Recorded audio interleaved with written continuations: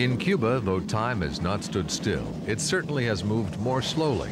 During the sugar harvest season, which lasts from January to May, about 300 steam locomotives on 4 different gauges are fired up to bring in trainloads of cane and perform switching duties at the sugar mills.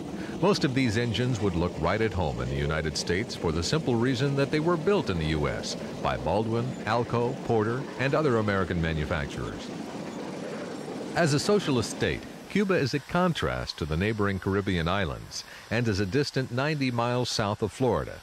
After the Cuban Revolution in 1959 and the nationalization of businesses in Cuba, the United States imposed an embargo against Cuba, which is still in force today. In early 1996, Pentrex traveled to Cuba to videotape these aged American steam locomotives. So take a trip back in time and join Pentrex as we present Cuba Steam. Make no mistake, if U.S.-Cuban relations had been 1 degree warmer than frosty, steam would have disappeared years ago.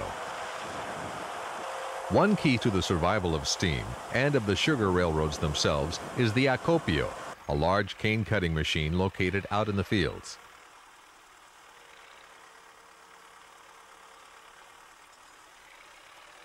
Here, trucks and tractor-hauled wagons dump their loads.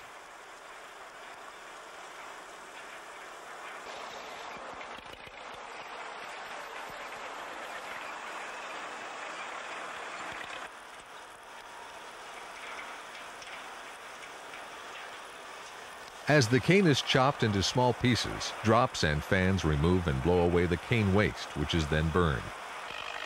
When a steam engine stops to set out a string of empties or pick up some loaded cars, the aroma of burning cane mingles with the smell of oil smoke drifting on the Caribbean breeze. Until the introduction of this mechanical cane cutter, which can fill a cane car in about 15 minutes, the rail transport of sugar cane was in danger of yielding to trucks. Fortunately, rubber tires and steel wheels have been combined to create a more efficient operation, since the cane now arrives at the mill ready for crushing, and at some sugar mills, or centrales, trains supply the crusher 24 hours a day.